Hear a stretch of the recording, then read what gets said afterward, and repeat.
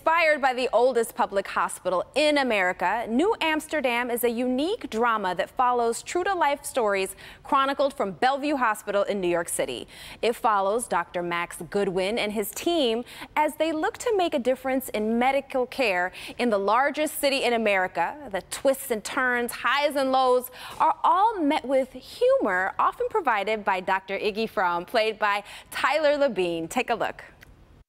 Because studies show that education vastly reduces recidivism among inmate populations. We have classrooms, we have inmates. Why are we not helping? Very good idea. Put it together. Good, because I already have.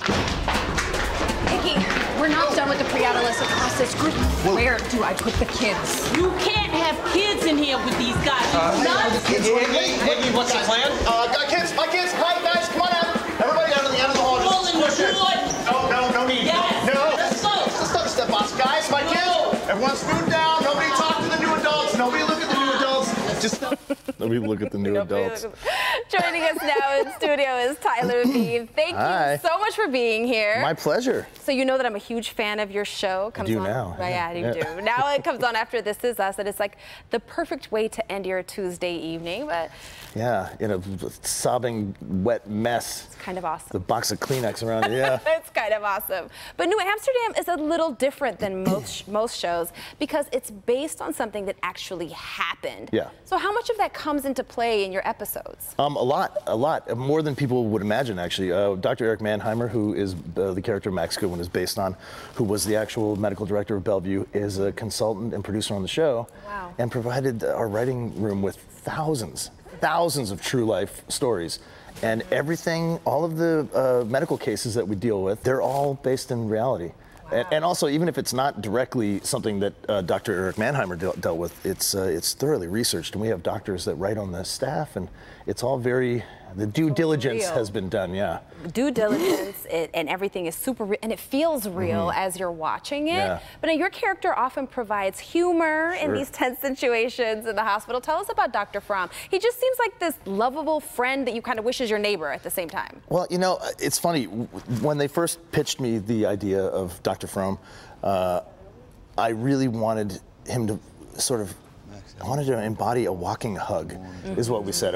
So I wanted a lot of textures with his costume. I wanted a lot of fleeces. I wanted a lot of corduroy, cotton, and sorry, I thought you were saying something. Never mind. Okay, so and I wanted him to sort of feel like a comforting presence on the show, and then I think the humor just kind of naturally folded in. And as we started playing with the character more, I found sort of a lot of places where I could actually ad-lib in the show, and then the writers who are so good at the job started to actually lean into that and write more sort of humor for me. But it's great because I also get the counterbalance of having really heavy moments, which I think in life you kind of need both. It's the yin and yang, you know? You have to find the humor in it, otherwise it'll just be a downward spiral. Exactly. Dr. Iggy definitely offers that, but he has a lot of layers too. He's actually accustomed to. I actually have quite a resume that consists mostly of being like in gross-out comedies and being the schlubby sidekick, you know, stoner buddy. So this has been a neat progression for me. I am a father. I have 3 kids myself. I have 3 young kids and been married for 13 years. And Congrats. Thank you. And so I can relate to Iggy on actually a lot more levels than playing a lot of these kind of stoner buddy guys. Yeah. I'm nobody's sidekick, not in my life. You're nobody's sidekick here. You are definitely like a main character and everyone loves you. Thank you. So what are we going to see moving forward in season 2 as Dr. Goodwin continues on his mission? Yeah. Well, you know, it's a very textured, layered show.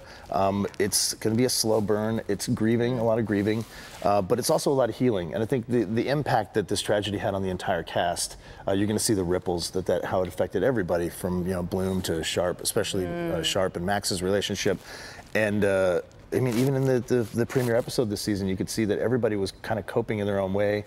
Iggy is keeping himself busy. He wants to have another baby, a 5th baby. Wow. I mean, you know, a Band-Aid baby, let's maybe call that. So I think everyone deals with grief and copes in their own ways. And the show this season is going to be predominantly about that. Well, thank you so much for being here. And we love watching you as Dr. Iggy. We appreciate you. Thank you. I appreciate you guys.